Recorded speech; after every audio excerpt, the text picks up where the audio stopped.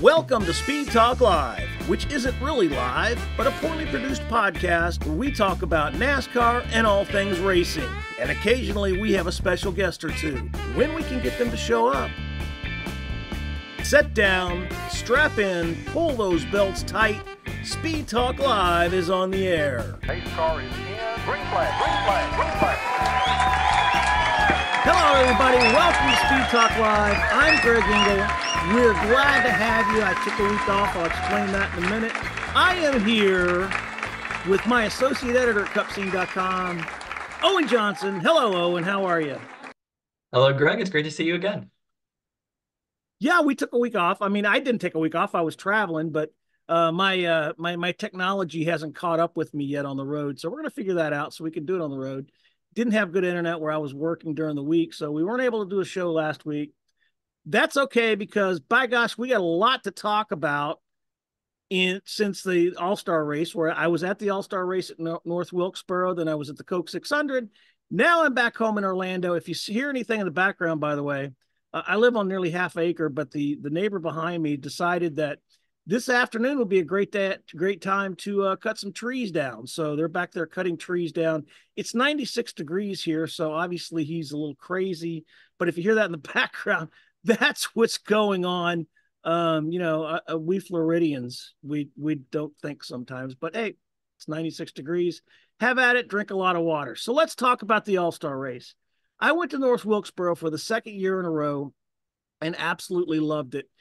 I got there on Friday, went there Friday night for all the festivities there. Saturday, though, we had a huge rainstorm. And it looked like for a time that we weren't going to have anything because the rain, we had, I think, 4 inches in 2 hours. There was also wind and it blew the portalettes over. It blew garbage cans over. I mean, it was awful. We lost power in the media center, and that's only the second time that's ever happened to me in the 20 some odd years I've been covering this sport, to be stuck in a media center with no power. But we were eventually able to get out. It took us several hours to get out of the parking lot. And truth be told, I didn't think they were actually going to be able to recover in time to have an actual all-star race. They canceled the rest of Saturday. We had some truck qualifying that day.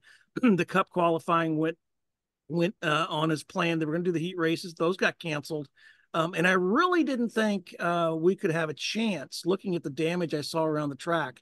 And some of you probably saw the pictures and the videos. There were tires floating. There was a crew member who was jumping in the water down between turns 1 and 2. I mean, it was incredible. And I really question whether they're going to have it. But, as the light was fading, Steve Swift led a rally meeting Saturday night in a powerless conference room.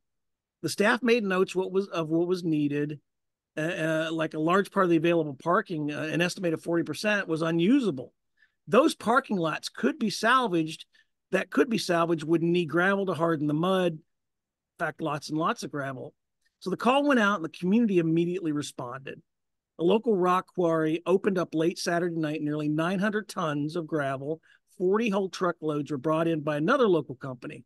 Yet another local paving companies brought in equipment to spread that gravel.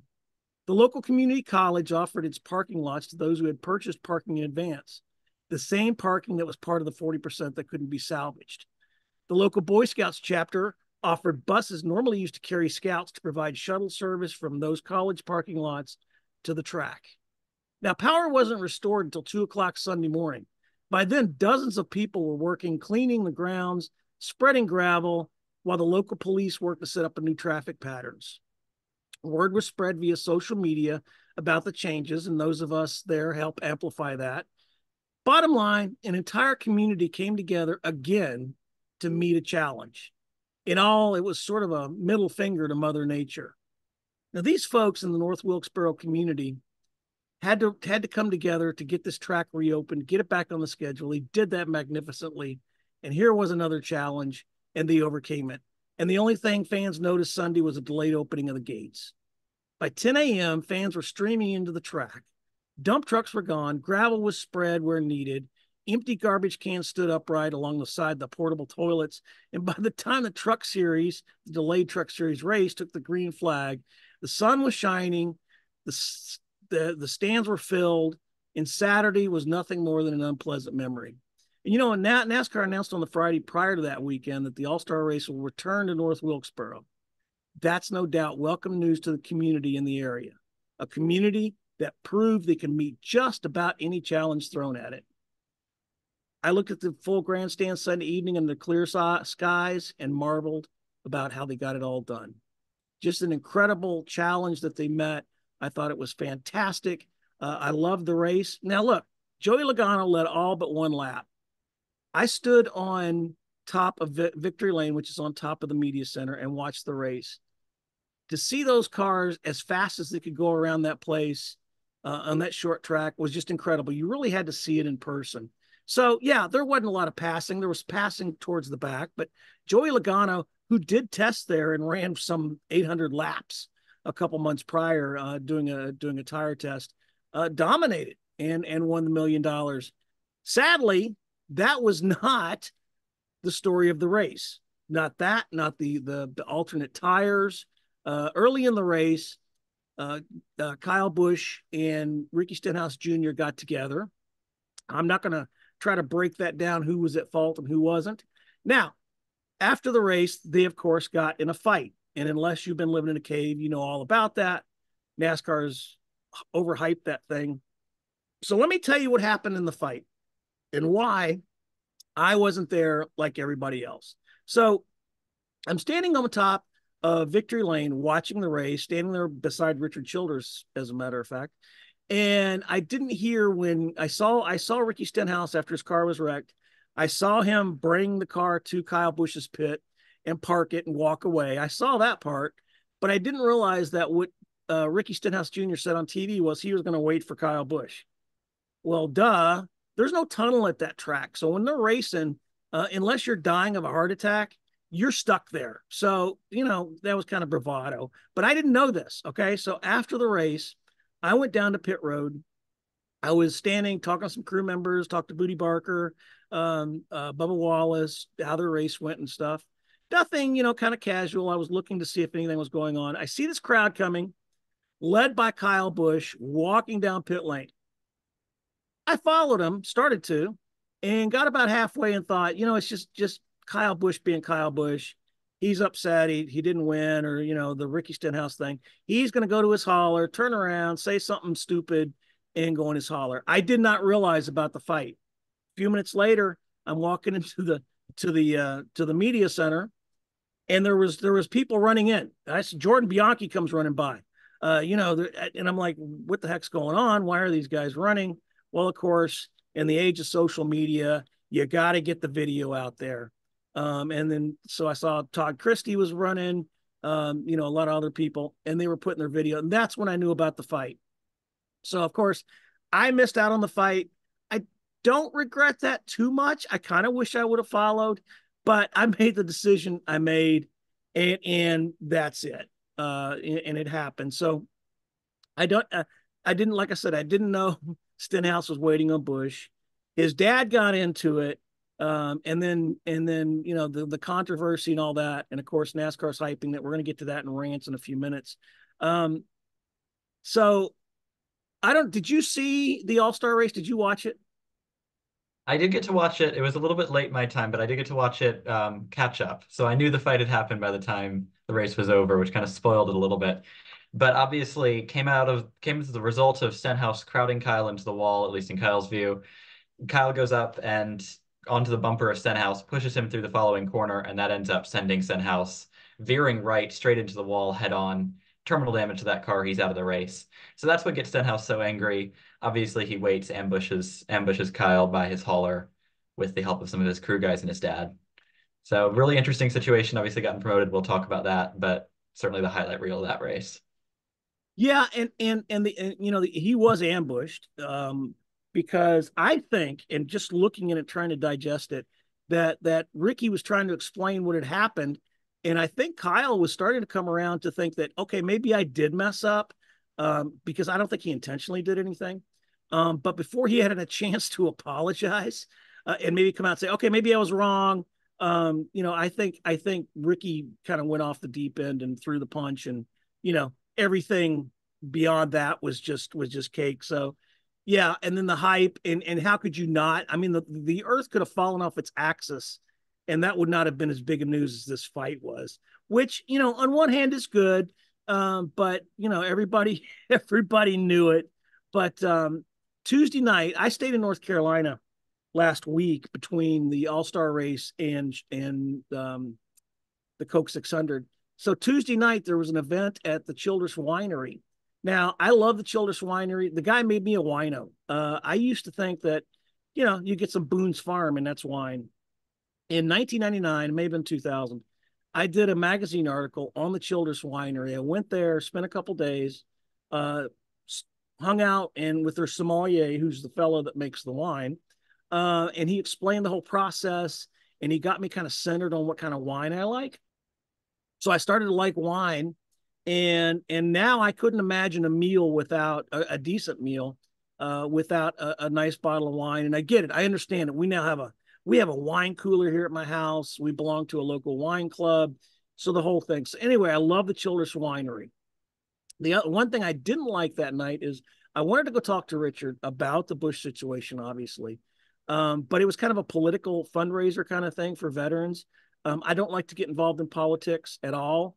There'll be more about that later, but I did want to go talk to Richard. So I did talk to Richard, and he agreed with us that he said, and he told me it was bad that he was ambushed by those guys. If it had been just straight up fight, but it was ambushed, well coordinated. Can't argue with that. And then he came on TV. Then he come on TV and said he was going to wreck the 8 car at Charlotte. I put the word out. I got it. Where I hope he gets to him, and if he does, I'm kind of old for fighting, but I'll have a different style of fighting, and I'll whip his ass. So that was that. So that was my Richard Childress quote for that. And I had asked Richard off the record if their penalties were coming out. This was Tuesday. He said, yeah, they're going to be announced in the morning. And then Ricky Stenhouse Jr. was fined $75,000 for that, which is controversial in of itself because it's one of the biggest fines ever for fighting. His dad was suspended indefinitely, and 2 crew members. I think that was justified because his dad was in the middle of this, and the 2 crew members as well. So that was my big takeaway, was the fight. But there was also racing, and the short track package may have been a factor, along with the non-factor of the 2 tire compounds. Right, we've talked about the short track package ad nauseum this year, but we've got to talk about it again. Obviously, Logano led all but 1 lap of that race, which looked like the racing may have been dull, but I didn't think it was that bad throughout the field. I think especially Logano was able to carry the line through the race for going from the bottom up to the top some, which I think was an interesting sign, just given that the track was recently repaved. I felt like it put on something of a different race than it did last year. But of course, the big part of the race was Goodyear bringing an alternate tire compound to try and create some of that Bristol excitement. We didn't quite get that with the tire wear we got at Bristol earlier this year, but the alternate tires ended up making some degree of strategy on pit road, with some drivers pitting late and able to make up spots on the track, but it wasn't enough to get to the lead. I'd like to see alternate tires on the short tracks going forward, maybe with some more degree of wear between them. But I think it would be a really interesting additional strategy element, and I think the short tracks, as it stands for the next gen car, kind of need that as it is. Yeah, and I agree with you. I don't think they went far enough on the alternate compounds. I love that idea. I know they do it in IndyCar. They do it in Formula One. And I think it's a great idea. I think they need to experiment with it more. And I think the All-Star race is a perfect place to do that because it's a non-points event. So we could see that in the Clash, which, by the way, will not be in LA next year. And I'm hearing it's going to be, I think we talked about this before, it's going to be Bowman Gray, which is great, because my family lives up there. So I stay at Mama's house. But the only thing I'm kind of hesitant about, I think Bowman Gray will be a great race. It'll be a great venue and all that. But Winston-Salem, North Carolina in January and February, when the time frame is for the Clash, is a lot of times not the ideal weather. So we'll have to see. But if you know what, if we get up there and the weather's mild and everything, I think it'll be great, fantastic. So we'll see. The schedule should come out any day now. It wouldn't surprise me. So we'll see that. Something else that happened last week. Obviously, the Hall of Fame class was announced. My buddy, my former employer, Carl Edwards, who I worked with for a short time, Ricky Rudd and Ralph Moody were inducted into the Hall of Fame. And I want to, and I love Carl. He has been a great friend of mine. He's helped everything. I don't necessarily think he was the right choice this time around. He deserves to be in there because his flamboyant style did add a lot to NASCAR. He did win an Xfinity championship. But I think it could have been somebody else. Ricky Rudd obviously is deserving. Ralph Moody, forget about it. He should have been in a long time ago. So that's great. But I also know we had Dr. Dean Stickling, who won the Landmark Award for contributions to the sport. Right, Dr. Dean Sicking, who created the safer barrier in addition to a lot of other contributions on public highways, who's obviously saved a lot of lives on and off the track with those, won the Landmark Award for his contributions to the sport. I think that's incredibly deserving. Clearly an incredible invention has been adopted by other motorsports, the safer barrier, but also a very valuable and important life. So I think it's very, very good to recognize him for his work. So a very deserving winner of the Landmark Award for me. And then when it comes to the actual driver inductees, I do agree with you about Carl Edwards. And I think the big point for me was, especially with inducting Dale Earnhardt Jr. and other drivers like that, the voters have sort of focused on not just the impact on the racetrack, but also off. And while Carl Edwards has every right to enjoy his retirement, I think especially for me on that list, Jeff Burton, who's up in the NBC booth, has made such a monumental contribution to the sport through that maybe Carl has 6 more wins or something to that effect in the Cup Series. I think Burton has done a whole lot more for the sport.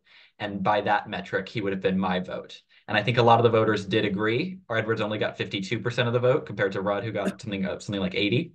So I think I think a lot of the voters were in agreement with us in that respect. But obviously, excellent driver, very deserving pick, and you can't fault him being in the Hall of Fame by any means. Yeah, and something I thought about later. We have the same industry folk every year and the same NASCAR officials as the voting panel, but we have the same core media that always goes. I would like to see those rotate because I think you would get differing opinions and differing votes. And I think until you do that, you're going to get because the memories are going to be long and they're going to remember next year who they voted this year. And then it's going to kind of come to default. Whereas I think if we introduced, and there's plenty of other media members, and that's not take away from the media members that are there, they're deserving, that's great, wonderful. Let's mix it up.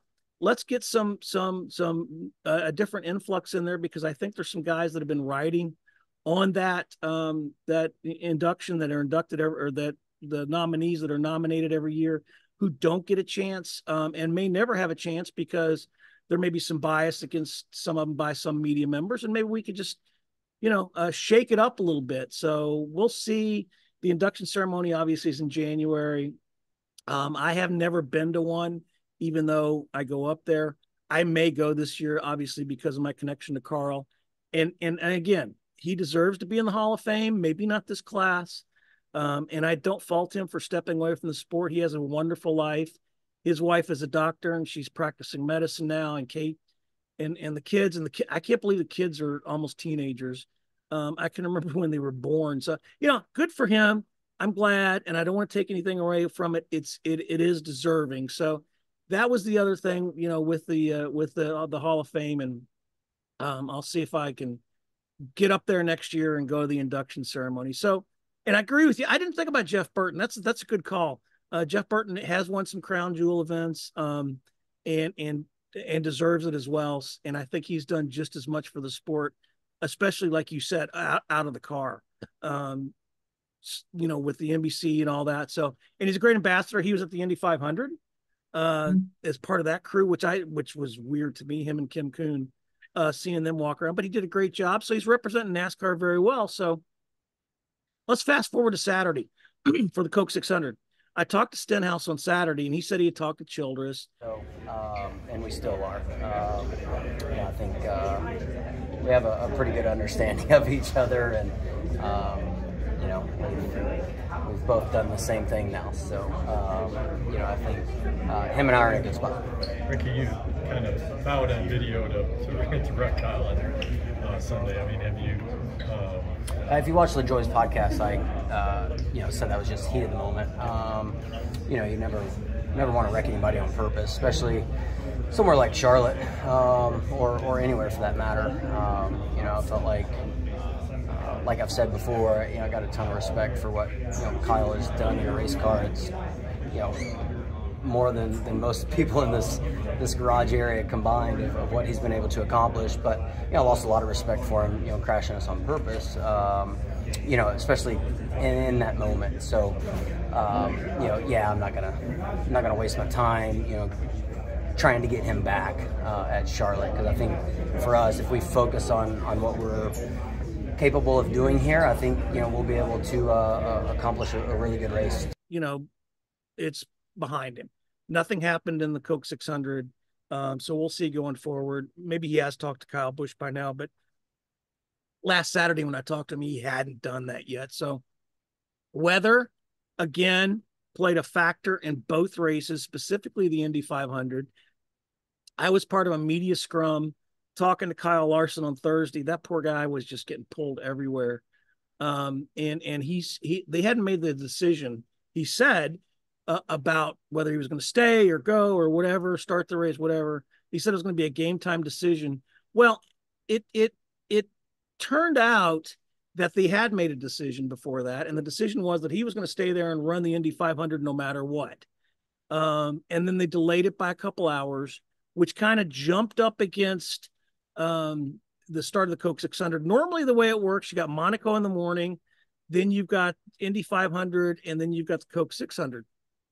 And normally we're watching the Indy 500 in the media center at Charlotte Motor Speedway. That didn't happen this year, obviously, because it started late. So it started as pre-race was starting for as Matchbox 20 was doing their concert, which, by the way, was really cool. And it was huge crowd, sold out for the third year in a row. And it was fantastic. I cannot tell you, the crowds were simply amazing and huge.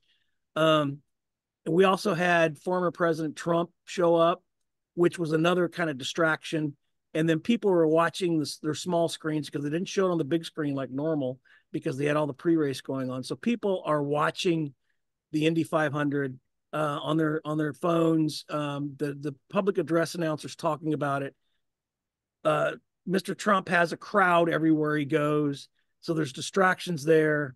And the only quiet time was the start of the race. So they got the race off. And again, we're still watching the Indy 500. The track announcers in between everything that was going on was talking about where Kyle was. He led a lap under during pit stops. Crowd went wild. Meanwhile, there's some pretty decent racing going on in the Coke 600. Nobody seemed to care about that. They were all watching, to see how Carl was doing and where Trump was at. So they did the moment of silence. And I like this, where they stop halfway at the race. They bring the cars down pit road. They shut the engines off, and they have the moment of silence, which to me is very emotional, very cool. Loved it. I was in the press box, took part in that. As I walked out the back of the press box, I got stopped by Secret Service agents, and because Trump was leaving and he was walking down the hall, so 5 feet away and whatever, and thank you, get out of here, because again, everybody was more focused on that. So Larson finishes 18th in the Indy 500, makes the flight down there. We see the helicopter come in, couldn't land on the infield like with Kurt Busch. Kurt Busch landed on the infield pre-race when he did it in 2017. I was there, I remember that. And they bring Kyle in. They had to stop the race for a lightning hold. So during that lightning hold, Kyle Larson shows up, gets ready, puts everything on. Then the rains came, and long story short, Christopher Bell won the rain-shortened Coke 600. We had to wait 2 hours. Then they decided to call the race because it was past halfway or past the second stage, and he won the race. But you know what? There were so many distractions with Trump and with Kyle and everything else. I think that kind of got lost in translation, so to speak. But I know for you had a long day. Yeah, I covered over on Caragans, our sister site, the rest of the racing besides the Coke 600, so Monaco and Indy. So check out carganza.com for that. And just to kind of profile it a little bit, starting the day on my side of the pond for Monaco, it was Ferrari and McLaren, not Red Bull, who ran away with that. Max Verstappen ended up no better than sixth. In fact, he started no better than sixth. Every one of the top 10 finished exactly where they started. So a very different style of racing than what we got at Indy and Coke and the Coke 600. There were only four on-track passes that entire race out of some 78 something laps. So very dull race, despite a very chaotic start. After the first lap, nothing happened. Then in the Indy 500, obviously my focus was on Kyle Larson, and he suffered from some rookie inexperience. He started from sixth, which was really good speed throughout the whole month of qualifying and practice. But rookie inexperience, they don't practice restarts, and he bled spots when he spun his wheels and grabbed the wrong gear. Then he locked up getting onto pit road later in the race, got a speeding penalty, it passed through, put him a lap down, got that lap back through some strategy, but never was able to get up in back into contention with no yellow flags. A lot of yellow flags early, but no yellow flags really in the second half of the race. So while NASCAR fans might be disappointed with Larson finishing poorly and the Charlotte rainout, it was a great Indy 500, I think, that showed how good that race can be to someone, a NASCAR fan, potentially watching it for the first time. After the kinks were worked out in the beginning of the race, with seemed like the track was still maybe a little bit damp, not entirely set for racing, with a lot of drivers just spinning by themselves. The series' most popular driver, Pato O'Ward, ended up chasing Joseph Newgarden, defending race winner, who's we talked about some of the cheating issues he's faced earlier this year, getting a victory rescinded. O'Ward made his move with a few corners to go, giving Newgarden a chance to get right back on him on the backstretch, and Newgarden managed to make the pass on the backstretch, giving Pato dirty air. He wasn't able to make the pass, and Newgarden was the first repeat winner in 22 years. Really puts the cheating allegations, or not allegations, really. He got the win rescinded. It puts that all behind him, and he had to do that win without his normal strategist, without his engineer, since they've been suspended. And so the question really becomes, one point is, will Larson get a championship playoff waiver? NASCAR's rules say that even with the win and you're in playoff system that we have, you have to be a full-time driver even when you get that win to still be in. And missing races for lack of sponsorship or breaking the substance abuse policy in the past with some Truck Series precedent has not been enough to get a waiver. Granted, we granted a waiver last year to Chase Elliott, who was suspended for hooking Denny Hamlin at Charlotte in this race. But Chase didn't end up making the playoffs, so it became a moot point. I didn't like that decision then. I'll say that now. And I still don't like it now, but I think it sets a precedent that a waiver probably will be granted here. Even though Larson made a choice to be out of the race, he still made an effort to get into the race car. He promoted the sport on the biggest race of the weekend. And I think there's no reason, based on that precedent, not to grant him a waiver. Well, it's something, and I think they're going to grant him a waiver. There's no question. Kurt Busch was granted one. He was suspended for 3 races back in 2015 for some domestic abuse allegations that got cleared up, but they granted him a waiver. I think they will. I think that NASCAR holds that out there to avoid a part-time driver. So if you get a start and park or a part-time driver who maybe gets lucky and wins a race, who says, "Well, I can't race for this, and I'm not going to race," I think they hold it out for that. So I'm sure they will. I mean, because Larson did more to promote NASCAR than anything. Expose it to the Indy 500 fans.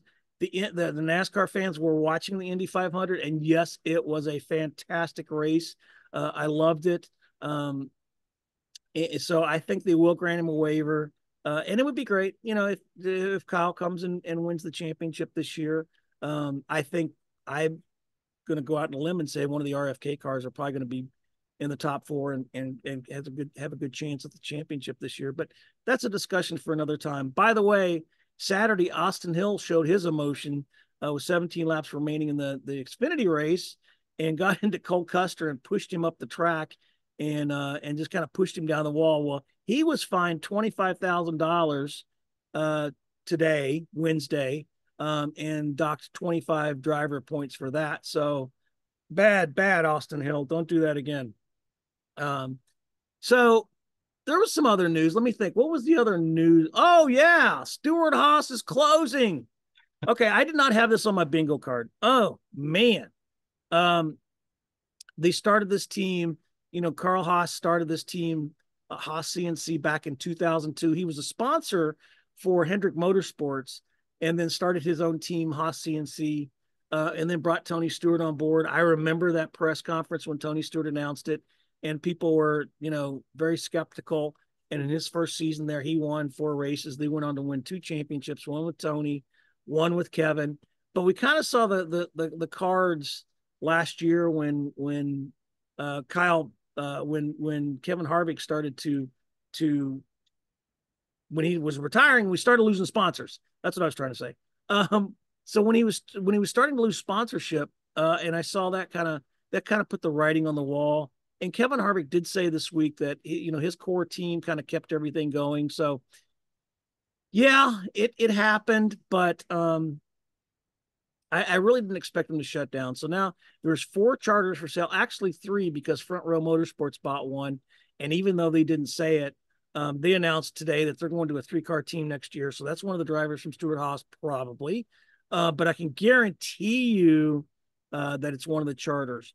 The thing, and I feel bad for all the employees at Stewart Haas because there's some great men and women over there. But you know something, I feel worse for Chase Briscoe. I consider him a friend. We've talked. It's a crazy time for him. He grew up idolizing. He's from Indiana. He grew up idolizing Tony Stewart, who was a big figure in racing in Indiana in sprint cars, and so was Chase. And I mean, I just couldn't imagine how happy he was when he was picked by Stewart to run the 14 car that Stewart ran. So, I feel sorry for him. And again, it's going to depend on, what happens. I kind of wonder if somebody else is going to jump in here and either take the assets or something with that team. Okay, so Stewart Haas Racing is closing, and for a myriad of reasons. Like I said, Kevin Harvick was right. He talked about on his podcast this week about how he was kind of the anchor. His team was kind of the anchor, and I agree with him. But he didn't win last year. Sponsors didn't want to stay. They lost some big sponsors, and obviously there's something else going on behind the scenes. And it's like we were talking about, Owen. It's like you said, with the drag racing and Gene Haas with the F1 team. And I know you got your take on that. Well, right. We know Stewart's been drag racing this year, performing well at the top level of the NHRA, replacing his wife now as they look to start a family. But obviously that's occupied his attention. He's been critical too of NASCAR management in the past. Obviously, he spoke about Ford, his unhappiness with Ford not letting him sign Larson. And then on the other half of the ownership side, it seems to me that Gene Haas wants to focus on the F1 team, which really hasn't been performing well these past couple seasons either. But we've talked about the Andretti bid to get into F1. There's a postscript here. This week, the FIA chairman advised Andretti to buy an existing team instead to get into the sport. And it seems like Haas would be the obvious choice there. So I expect Haas F1 to be on something of the chopping block for the foreseeable future. We'll see if Congress's intervention maybe gets Andretti into the sport another way. We'll see if they end up buying Haas, or we'll see what happens. But it's something to look for. See if Gene Haas maybe puts more money into it. See if the performance maybe improves. I kind of think that Gene Haas likes his F1 team, and he's going to focus on that. And obviously, Tony Stewart, I think, is having a ball. They're trying to start a family. He's drag racing, like you said, he's doing well. And that's a whole different animal over there. But let's talk about the real estate they've got. They've got a shop. They've got all the equipment. They've got some great people, some great drivers. They've got the wind tunnel. Haas CNC has the wind tunnel. That's state of the art. They're also a Hendrick satellite team, or were a Hendrick satellite team. Now, there were some people saying that Junior Motorsports might want to come into Cup with that. I'm not really on board with that because Dale Jr.'s been kind of adamant that he doesn't want to go Cup racing. He could be motivated to do that, but I'm just not quite sure that he's ready there. But I could see a new team from an outside owner. We've had some other people that have talked about it, AKA like, with the Pitbull and things like that. And 2311 Racing with Michael Jordan and like I said, the Trackhouse. I could see something like that happening. Obviously, it looks like Front Row has got one of the charters, so it could be a 3-car team. It could be a 2-car team. They may sell the other charter, but I don't see that building going unused and all that equipment and all that personnel. Hey, it's only May, almost June. We got a long time until November. So it would not surprise me we could see a move like with Chip Ganassi when he sold off his stuff, and it went to Trackhouse, and now Trackhouse has been successful, so it's 23-11. So we could see that. Like I said, the real estate is well positioned for a Hendrick satellite facility, so it could be something like that, or an outside owner wanting to get in the sport. So, and you brought up another point about the charter negotiations.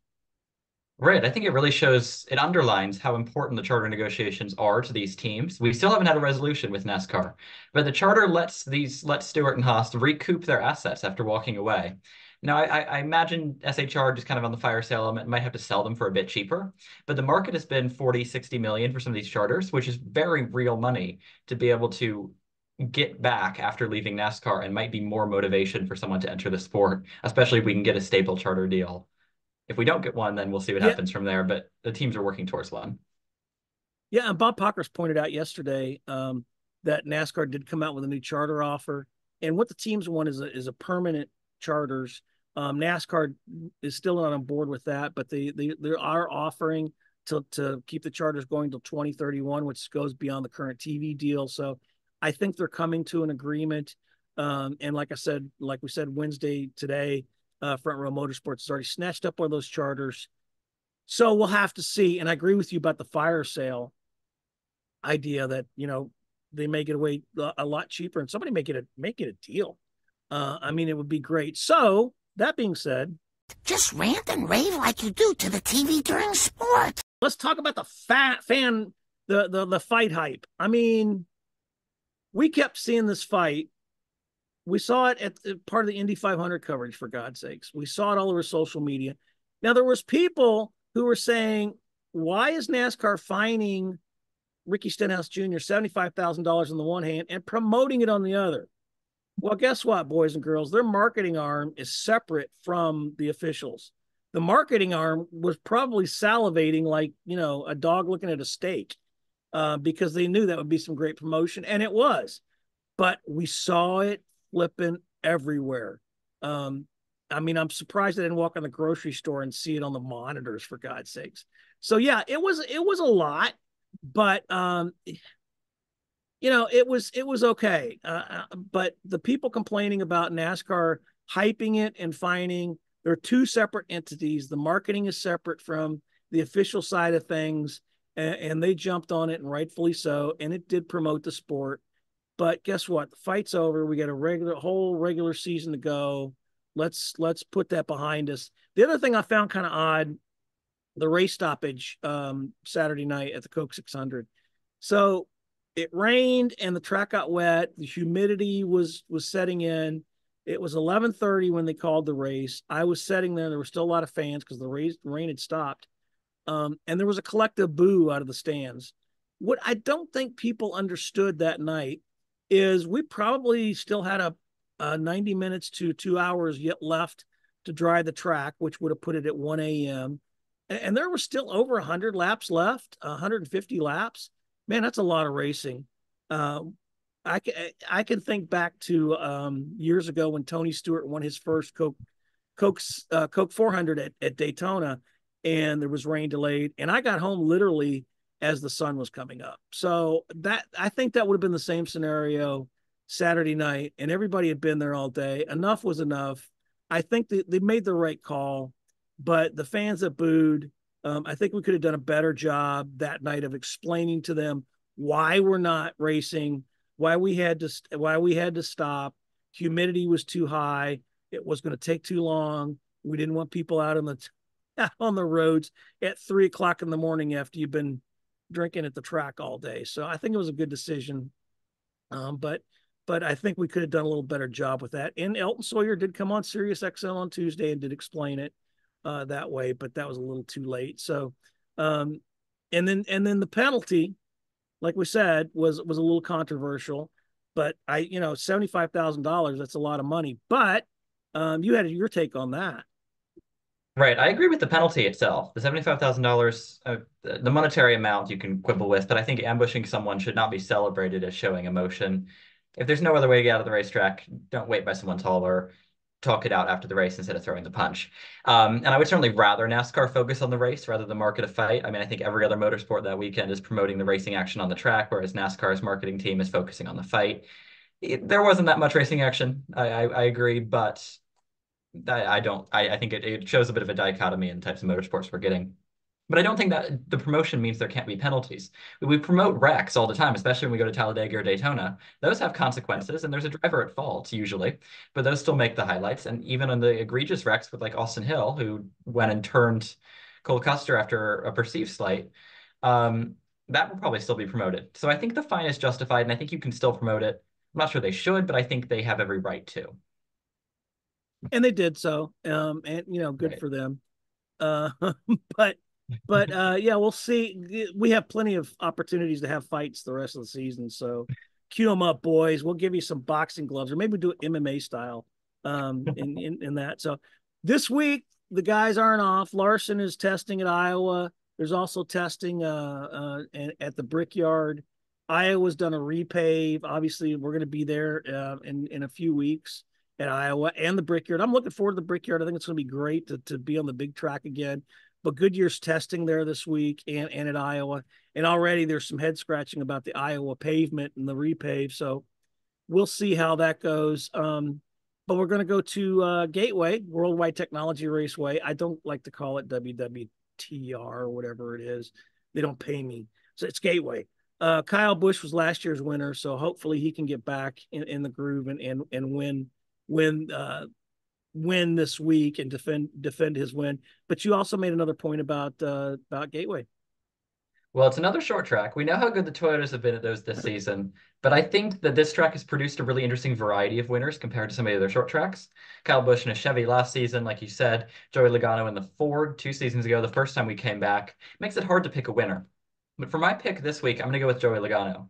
He obviously has won at this track in the past, but he was second at Richmond this season, won the All-Star race, both of which are short tracks, and he really needs an official win. Right now, he wouldn't make the playoffs on points if it started this week. He's 17th in points, which is really crazy for the 22 group at this stage in the season. I think Logano gets it done. I think he showed the flash of that performance at the All-Star race, and I think he knows how to win here, so he's my pick for Gateway. Okay, well, there you go.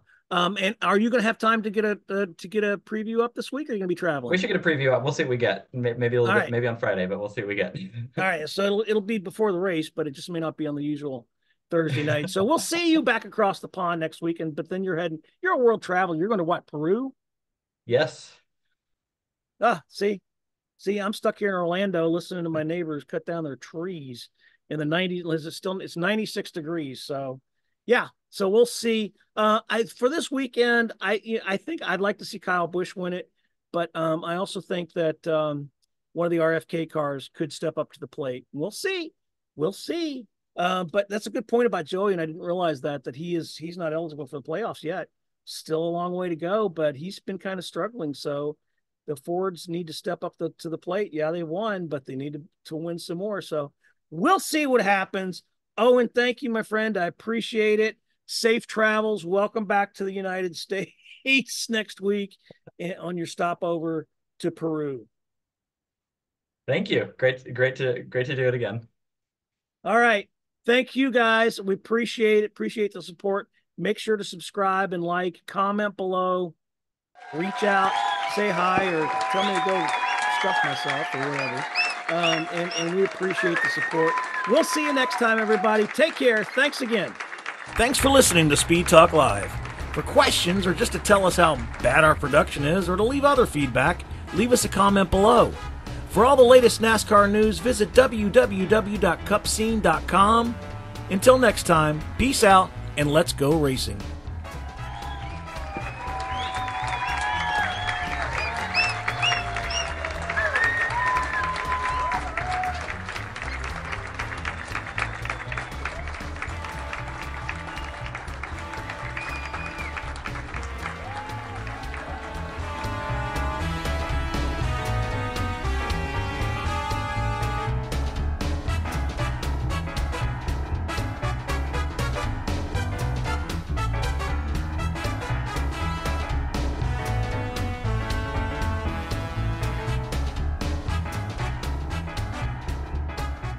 All right, there's the checkered flag.